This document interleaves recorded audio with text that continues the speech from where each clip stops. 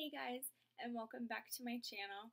Today's video I wanted to do my January favorites. Can you believe it's January or the end of January already? Yeah, it's about to be February and January flew by so quickly. I don't even know where it went. I don't know.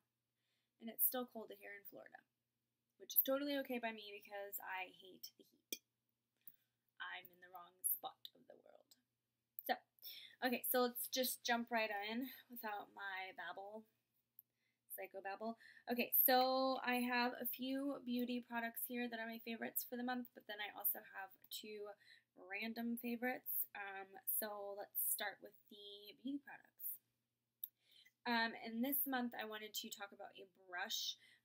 This is by the brand Morphe. This is their S19 brush, and it's just basically this like big dome powder brush, and I freaking love this brush. First of all, these are super soft. These are super soft, and this is also vegan, and I've really been liking this for my bronzer. I don't know, that's obviously not what it's for, but I've been getting a lot of good use out of it with my bronzer. I personally like, when it comes to like a powder brush, I like my powder brush to be like huge and so I could just dust it all over. But yeah, this kind of gets into the contours of my face really nicely for my bronzer. So I have like a random itch here. It's a sexy face, yeah. Okay, so yeah, love this brush. Love it. If you haven't tried Morphe brushes yet, what is going on here? Like a hair stuck to my nose or something. If you've not tried Morphe brushes, they're really fantastic. I have two of their eyeshadow brushes, and then this foundation brush here, which is the S2 brush. I haven't tried this brush yet, so yeah. But yeah, this brush, love it. Absolutely love it. And then the next beauty product I want to talk about is this. I still have it in the packaging. I just recently picked this up from Sephora, and it is the Anastasia Brow Definer. This is actually a new product by Anastasia, as if she needs any other new brow products. But this is the Brow Definer, and what I found super interesting about this is, first of all, it's a bit fatter than the Brow Wiz, and it's got a bigger spoolie here. And then the other side is an angled nib. I don't know if you can see that. Let me crank that up a little bit. It's an angled nib, and it basically looks like this. So basically what you can do is you can use the sharper edges to define your brow line, and then you can use the like flat side to shade in the brow. This is frickin' genius. I have been using it constantly. I absolutely love it. It's genius. It gets like in all of the right places. So yeah, and mine is in the shade medium brown. Fantastic product. I don't know why I'm keeping it in the box, but I am. If you haven't tried this, I highly recommend going out and buying it. It's good. It's good. And then the next beauty product I want to talk about is something that I actually just recently hauled, and it is the Tarte CC Under Eye Corrector in the shade Light Medium, and it's kind of like a salmon-y, peachy color to kind of counteract. I can't speak today. I just can't. I sound like an idiot. Okay, to counteract any like dark circles, blueness you have under your eyeballs, and this is as good as Amelia Liana says. This is freaking amazing. And I've tried the It Cosmetics Under Eye, what the heck are you called? Under Eye, Bye Bye Under Eye Concealer, and I like that. I really do, but I feel like this is just a little bit better, because what I find with the It Cosmetics Bye Bye Under Eye is that is a very, very thick consistency. So this one isn't as thick, but it gets the job done as far as coverage is concerned. So love it. And then the last makeup product is going to be this Tarte blush 24-hour, no, not 24-hour, 12-hour Amazonian clay blush in the shade Dazzled. Freaking love it. I love it so much. It's so pretty. And when I first saw it at Sephora, I didn't think I was going to like it because you probably can't tell, but it's, oh yeah, you can.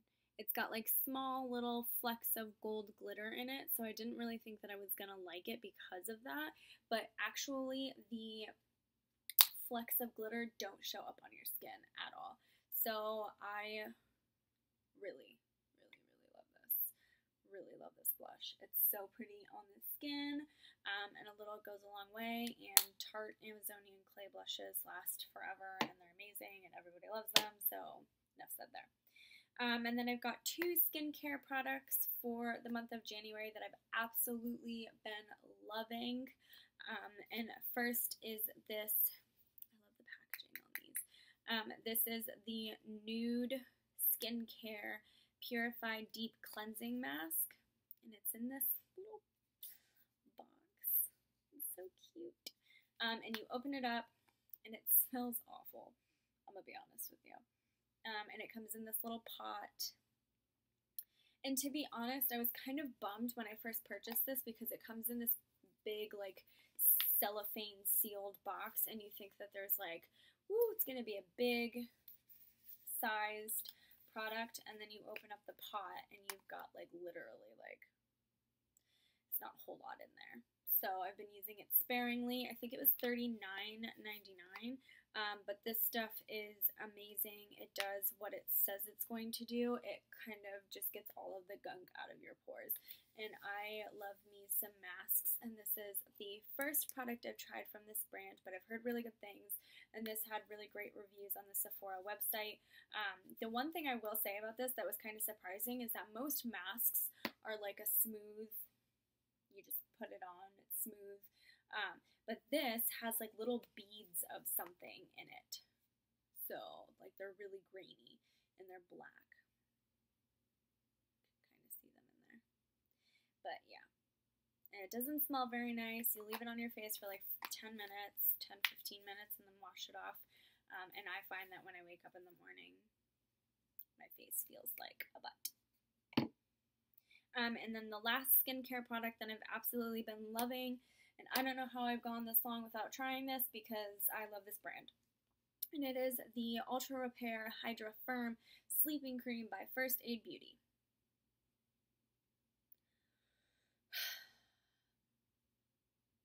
Such a good product. Such a good product. Normally, I just use like a regular moisturizer on my face at the end of the night. I've never really done a like specific sleeping hydration moisturizer, but I really, really, really like this. Now, when it says Ultra Repair Hydra Firm Sleeping Cream, I did not expect it to look like this when I opened it. You can't see that. It's basically a solid. It's a solid. There's like, it's like kind of difficult to like get it out because it's not like cream. Well, I mean it is, but it's more solid than it is like a, I don't know how to explain it. It's like, it literally is really firm. So you have to like get it out of there, and it's kind of like a whipped consistency, but more firm than it is like creamy. I don't know how to explain it, but it is extremely rich on the face. It doesn't make your face feel super oily, but when I wake up in the morning, dude, my face is so soft. My face feels so moisturized. It just feels amazing. This is for sure like one of my favorite like moisturizers I've ever used. So, and that's saying a lot. So if you've not tried this, I definitely give it a go. And it's pretty inexpensive compared to most moisturizers. Like a lot of moisturizers out there are like the, which one am I thinking of? Like some of them are just like extremely expensive. They're like $60 plus. This was $35 or $39, somewhere in between there. So not that bad compared to like some other moisturizers. So really good. And then my last two favorites are actually kind of random. One is a food favorite, and it is the Cadbury Dairy Milk Roast Almond Milk Chocolate. Mine is already opened. So good. So good. I didn't know that, I went to Walmart the other day for something specific, I can't remember. I haven't taken my Christmas tree down yet, and I needed a box big enough to fit my Christmas tree, and I didn't find one anywhere else, so I went to Walmart, still didn't find one there. Anyways, so I was perusing the chocolate section, or the candy section at Walmart, and I found that they do indeed carry dairy milk, and I've seen dairy milk at, like, Target and Walgreens and CVS before, but not this one. This one's got the almonds in it, and I love this one. I've only ever gotten it once before, but yeah, it's some good stuff. It's very yummy, very yummy. 210 calories, is that per bar? What's the serving size on this? Oh. Total calories per package, 540. Oh my god. I have a fat soul. Alright, and then my last favorite is something I just recently purchased, so I can't really say that I've loved it for the whole month of January, but I love it that much, and I've had it most of January, so. And that is a book, and it's actually a cookbook. And it is by Giada De Laurentiis, and it's called Happy Cooking. I love to cook and bake, and to be completely honest with you, I might not be the best cooker and baker in the entire wide world, but I like to make an attempt. And when I was a teenager, my father, my real dad, used to call me all the time whenever he was watching the Food Network channel, and he'd be like, Sonia, you're on TV. I'd be like, what are you talking about? And he was always talking about her because he swore I looked exactly like her. I don't see a resemblance at all. She's 10 times hotter than I am.